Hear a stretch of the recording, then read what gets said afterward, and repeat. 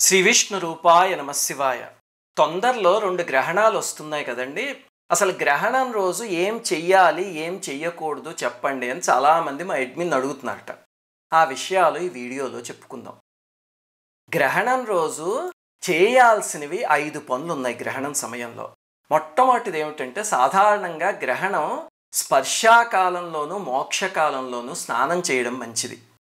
కనీసం గ్రహణం అయిపోయిన తర్వాత మోక్షకాలంలో అయినా కట్టుకున్న బట్టలతో సహా స్నానం చేయాలి. ఇది మొదటిది. రెండవది, గ్రహణం సమయం ఆధ్యాత్మిక సాధనలకి అపూర్వమైన సమయం. అసలు మీరు మామూలు అప్పుడే గాయత్రి మంత్రమో చేస్తే ఇంత ఫలితం వచ్చిందనుకోండి, అదే గ్రహణం అప్పుడు చేస్తే కొన్ని వేల రెట్లు ఎక్కువ ఫలితం వస్తుంది. అలాగే మంత్రము అవన్నీ ఉన్నవాళ్ళు మంత్రాల్ని సిద్ధింపజేసుకోవడానికి చాలా అపురూపమైన సమయం గ్రహణం అంటే. అందుకని చక్కగా మీకు ఏమన్నా మంత్రం ఉంటే మంత్రం చెయ్యండి. ఉపనయనమైన వాళ్ళైతే హాయిగా గాయత్రి చేసుకోండి, లేకపోతే ఏమన్నా స్తోత్రాలు చదువుకోండి, లలితా సహస్రనామం అలాంటివి.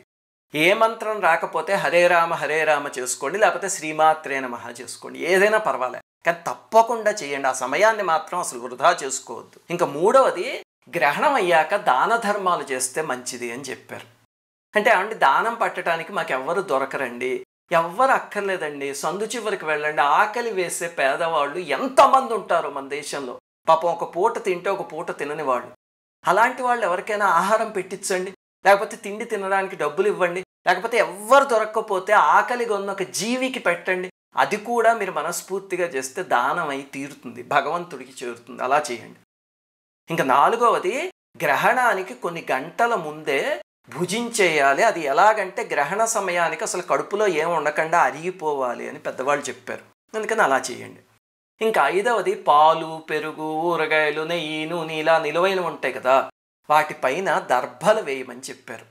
అసలు దర్భలకి గ్రహణానికి చాలా సంబంధం ఉంది. అది ఈ మధ్య సైంటిస్టులు కూడా తెలుసుకున్నారు.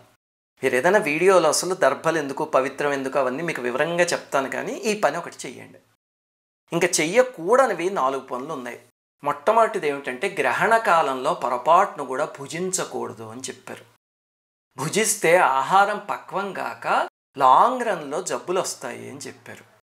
దానికి బహుశా కారణం ఏమై ఉండొచ్చు అంటే, మన శరీరంలో అగ్నితత్వము జలతత్వము బాగా ఉన్నాయి. చూడండి, దాదాపు మన శరీరం అంతా అవే ఉంటాయి. అగ్నికి అధిదేవత సూర్యుడు, జలానికి చంద్రుడు. అందుకని వాటి ప్రభావం వీటి మీద పడకుండా ఉండడం కోసం అయి ఉండవచ్చేమో. అదేమిటండి, నాకు తెలుసున్న సైన్స్ మేధావి ఎవరో గ్రహణం సమయంలో తిని చూడు నా ఆరోగ్యానికి ఏమీ కాలేదు, మీరు అందరూ కూడా హాయిగా తినండి అని చెప్పారండి. మరి తినాలా తినకూడదా? నాకు తెలుసున్న ఒక అతను ఎవరో హెల్మెట్ పెట్టుకోకపోతే యాక్సిడెంట్లు అవుతాయని ఎవరో చెప్పారు. అది చాదస్తం, చూడు నేను నిరూపించి చూపిస్తాను అని బండి మీద వెళ్ళొచ్చాడు. రోడ్డు మీదకి క్షేమంగా తిరిగి వచ్చేసాడు ఇంటికి. ఇప్పుడు హెల్మెట్ పెట్టుకోవాలా పెట్టుకోకూడదా? పెట్టుకుంటే మంచిది అని చెప్పారు. లేకపోతే లాంగ్ రన్లో ఎక్కడో అక్కడ ఏదో ఒక ఉపద్రవం అవుతుంది.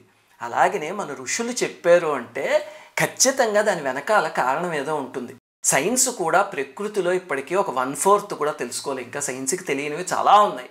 మన ఋషులు ఎప్పుడో ఇవన్నీ తపశ్శక్తితో కనిపెట్టారు. కాబట్టి నా వరకు నేను ఇలాంటి విషయాల్లో ఋషులు చెప్పినవి తప్పకుండా పాటిస్తూ ఉంటా.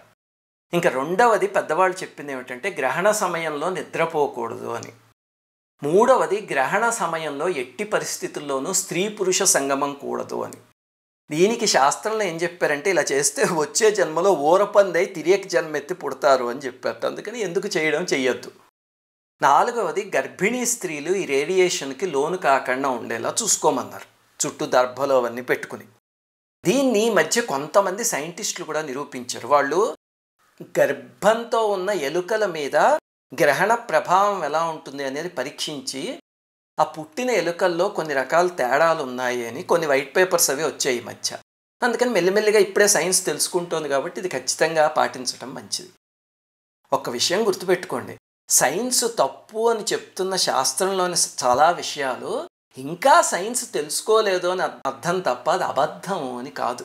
ఎప్పుడో ఒకప్పుడు నెమ్మదిగా సైన్స్ తెలుసుకుంటూ ఉంది. అప్పటి వరకు ఋషులు చెప్పినది పాటించటం మంచిది మనకి. ఒక్కటి ఆలోచించండి, ఒక పంచాంగ శాస్త్రవేత్త అంటే ఋషి సాంప్రదాయాన్ని నమ్మేవాడు ఎక్కడో ఒక గదిలో మూల ఒక పిలక పెట్టు కూర్చుని ఒక 10 ఏళ్ల తర్వాత గ్రహణం ఎప్పుడు వస్తుంది అంటే చేతిలో ఏ పరికరం లేకుండా టక టక టక టక లెక్క కట్టేసి ఒక గంటలో చెప్పేస్తాడు. అంటే వాళ్ళ లెక్కలకి వాళ్ళ మాటలకి అంత విలువ ఉందని అర్థమవుతుంది కదా, వాళ్ళు ఎలాగో లెక్క పెడుతున్నారని. అందువల్ల సైన్స్ తెలుసుకుంటూనే మనకి తెలియని వాటిని ఖండించకుండా వాటిలో ఉన్న అర్థం ఏమిటి అని తెలుసుకోవడానికి కూడా మన సైన్స్ను ఉపయోగిద్దాం. శ్రీమాత్రే నమః. అందరికీ నమస్కారం. మన భారతీయ సనాతన ధర్మం గురించి, ఈ దేశంలోని మహనీయుల గురించి, ఆలయాల రహస్యాల గురించి ఎంతో పరిశోధన చేసి ఈ ఛానల్ని మీకు అందిస్తున్నాం. సబ్స్క్రైబ్ చేసి పక్కనే ఉన్న బెల్ ఐకాన్ని క్లిక్ చేయండి.